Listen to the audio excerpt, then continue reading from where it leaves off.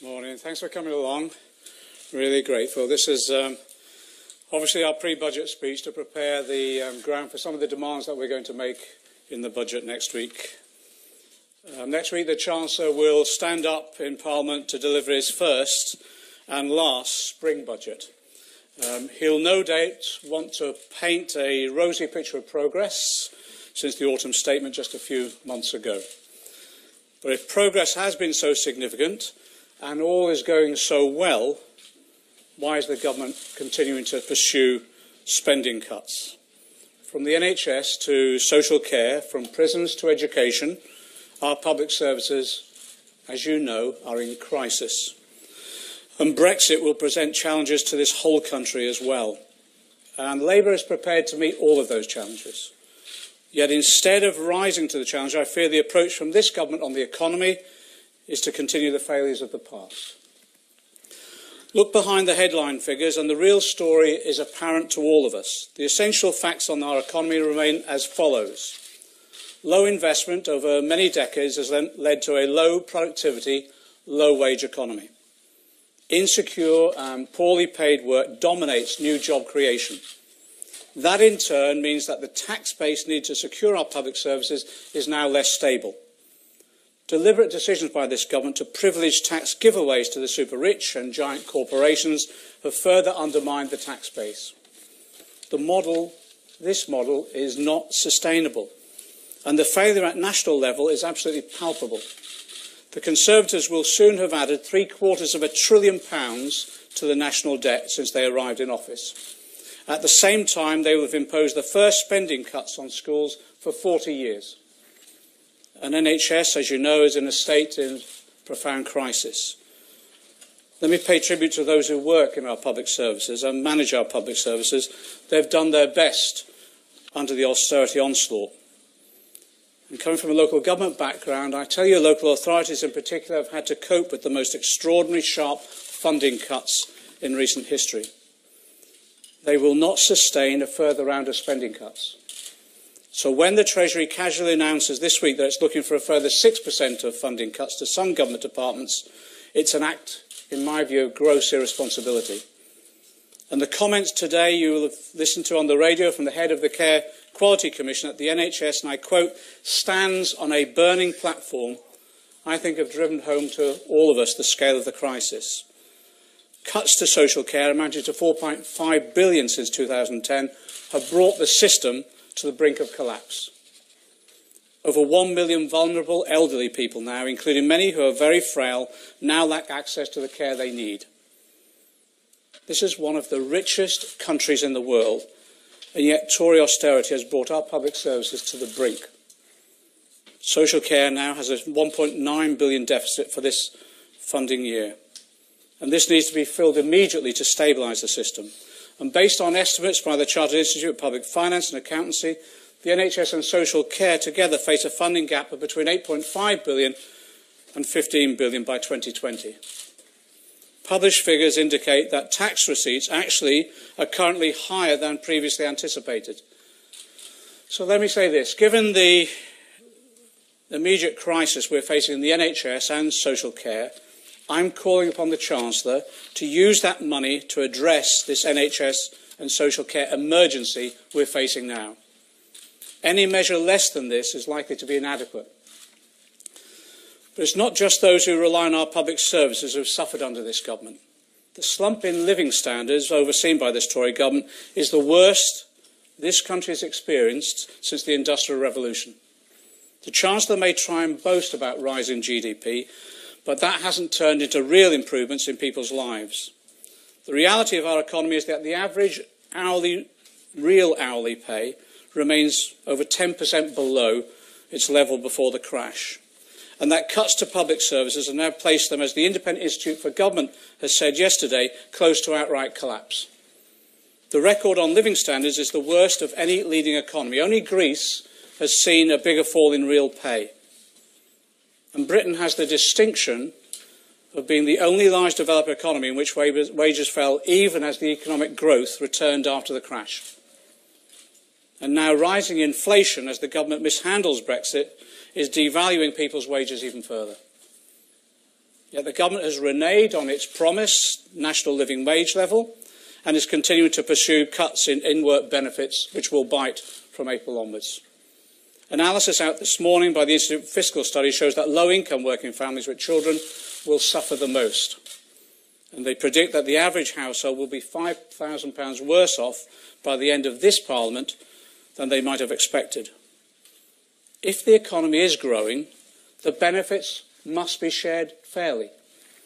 The Chancellor must reverse the £70 billion giveaway to the super-rich and giant corporations between now and 2021.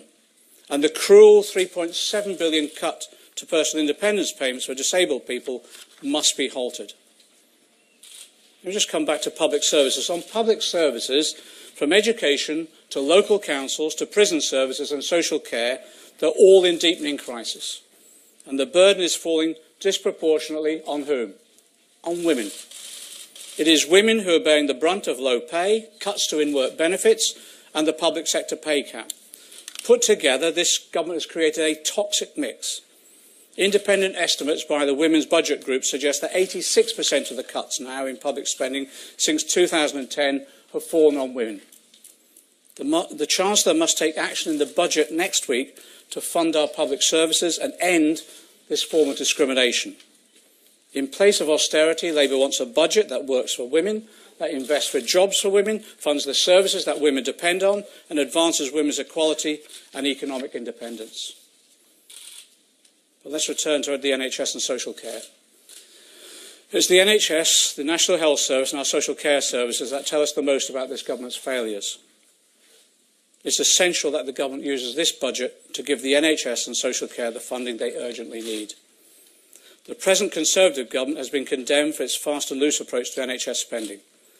The Chief Executive of NHS England has dismissed government claims that current funding is adequate, let alone more than they asked for. The Public Accounts Committee has rebuked the government for raiding the NHS capital budget to meet NHS spending needs. The Health Select Committee has dismissed the government's claim on increased funding. So the reality is that the government has consistently failed to provide the funding that the NHS needs, and it will continue to need in the future.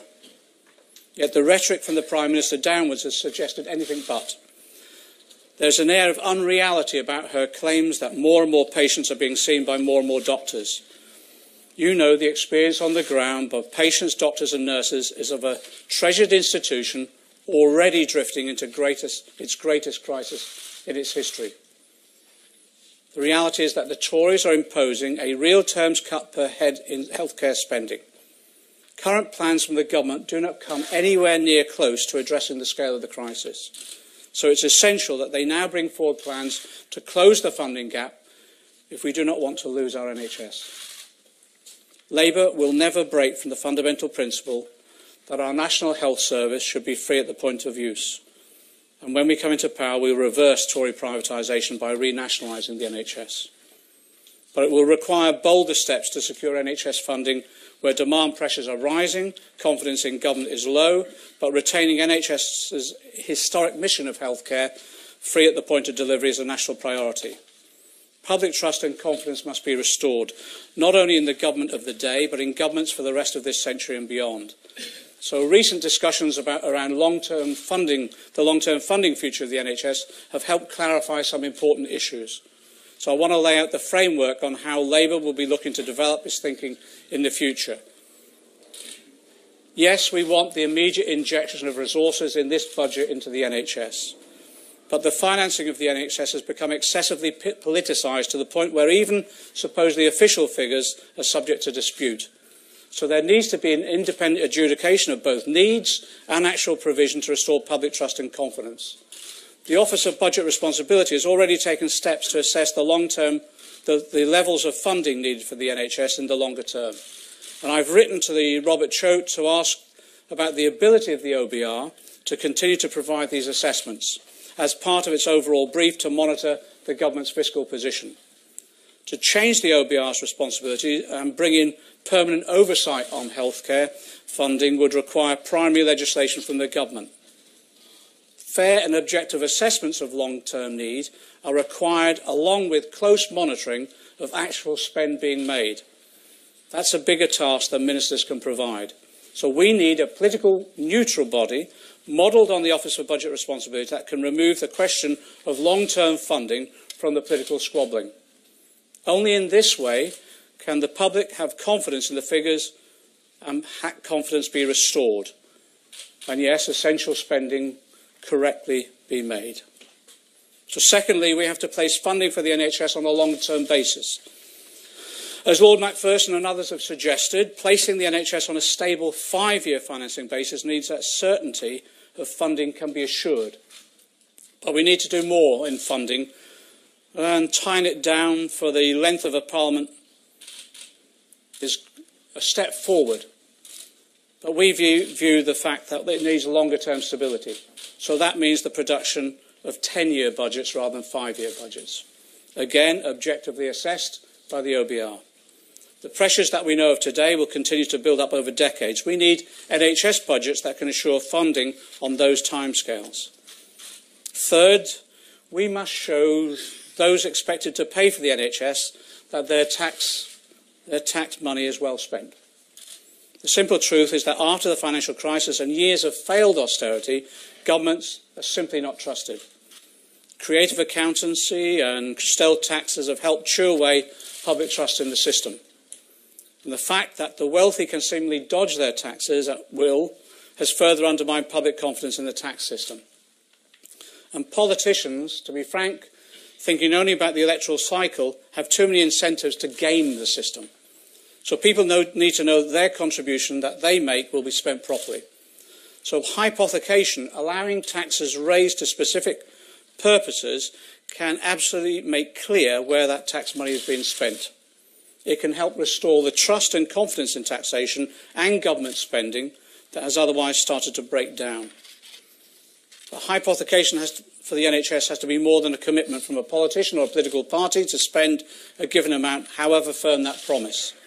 It needs a clear commitment over the longer term that specific taxes will be used for specific purposes and this spending will be properly monitored. That's the system we are urging to be put in place. Let's go on in terms of the government's rhetoric. The government's rhetoric on the economy has changed profoundly over the last year. They're catching up with some of the positions we've staked out. The Chancellor claims he now accepts the need for government to invest rather than to slash investment. He just won't deliver on it, though, will he? And the Prime Minister has offered fine words about, and I quote, good that government can do. And yet her government has actively pursued any excess spending cuts that have contributed to 30,000 excess deaths a year. They're not my figures. Those are the figures of the Royal Society of Medicine. And the disconnect between what ministers say and what they do has reached dramatic proportions. And the reason for that disconnect is clear. The Tory party knows that after years of austerity and sliding living standards, the sentiment against political elites out there in this country is palpable. That mood was a critical factor in the vote to leave the European Union last year. This government has sensed the mood and adapted to circumstances. They've borrowed the rhetoric of protest and now pose as the champions of the workers. Only 5 months ago, the Prime Minister and their Chancellor were given the impression that austerity was coming to an end. But much of the austerity, as you know, is yet to come.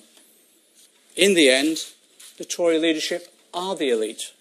So they can make all the grand promises they wish, but they can't deliver the transformation our economy now needs. They don't have the political will to do it.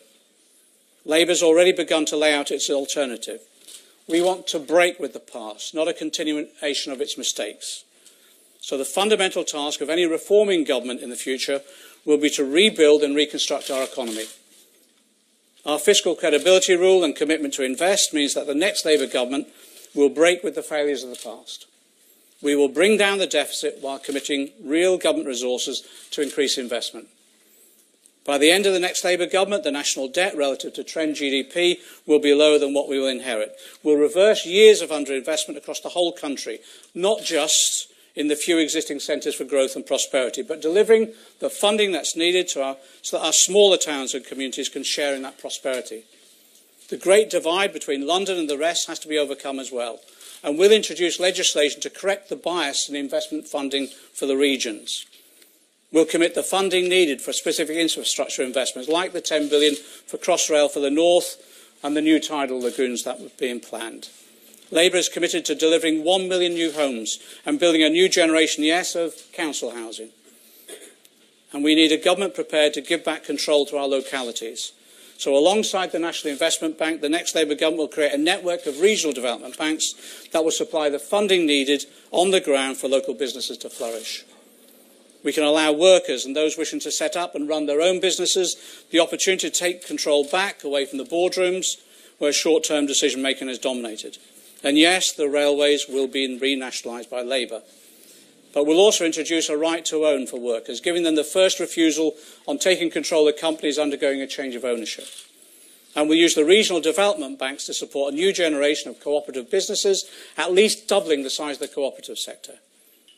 Small and new businesses will be properly supported with reforms to the business rates, financing from the regional development banks and support for business hubs in every major town and city, allowing new businesses to work together and collaborate. We'll support investment by manufacturing firms by removing plant and machinery from business rates, and we'll reform corporate governance laws to block raiders trashing profitable companies and bankrupting pension funds. We'll want our large corporations to work for the public good, not against it. So we'll also introduce a fair pay ratio to stop top bosses paying themselves excessively. But to reverse the slide in living standards, we'll need to do more. Labour's real living wage will be £10 an hour minimum, meaning work will always pay properly, and the public sector pay cap will be lifted. We'll also restore trade union rights and repeal the Trade Union Act. And we've fought to defend the rights of EU migrants here, who contribute so much to our public services and our economy. As you know, the Lords passed the Labour's amendment, and we urge the government now to immediately bring forward a guarantee to protect the rights of EU nationals resident here. And we're working now with our European colleagues to protect the rights of EU citizens here, but also UK citizens in the EU. And of course, we'll halt the austerity cuts to in-work benefits and payments to people with disabilities. We'll need a clear plan for government to intervene on a major scale, supporting essential industries, fostering new sectors, and above all, creating decent, secure jobs across the whole country. And we'll use the power of government procurement, backed up by the National Investment Bank, to deliver a massive expansion of industries like renewables, where the global potential is enormous and our natural resources so significant. The next Labour government will break the cartel of the big six energy companies by creating the conditions for local, decentralised, low-carbon energy by supporting local authorities and cooperatives on these initiatives. We'll follow the German model.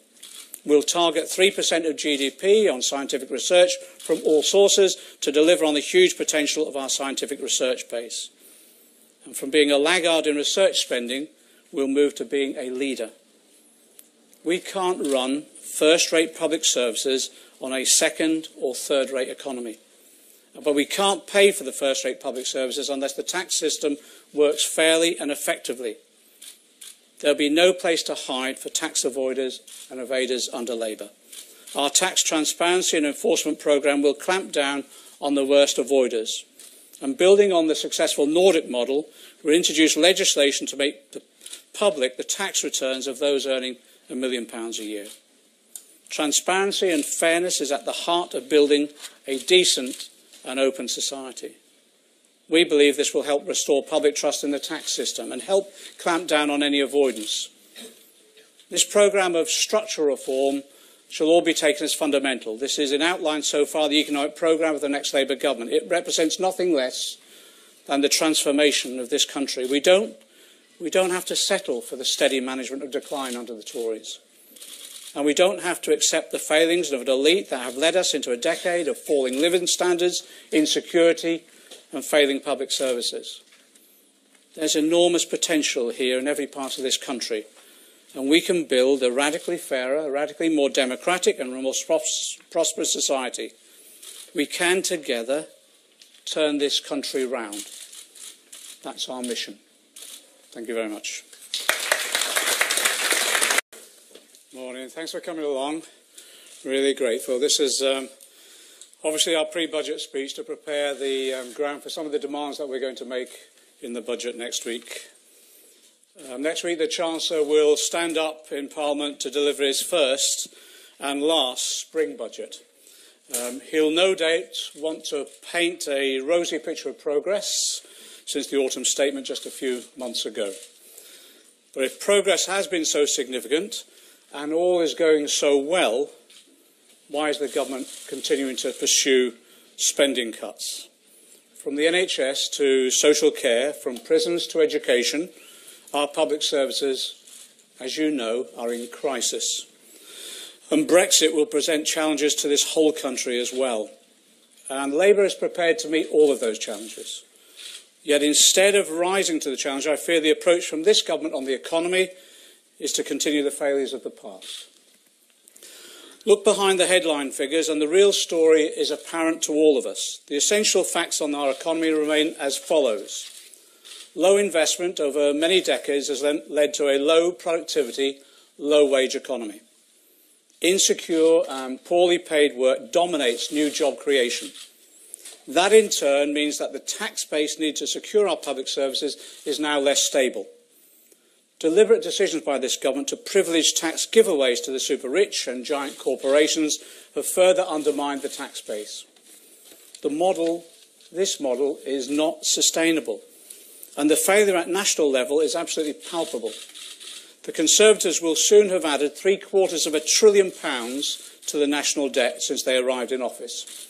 At the same time, they will have imposed the first spending cuts on schools for 40 years. An NHS, as you know,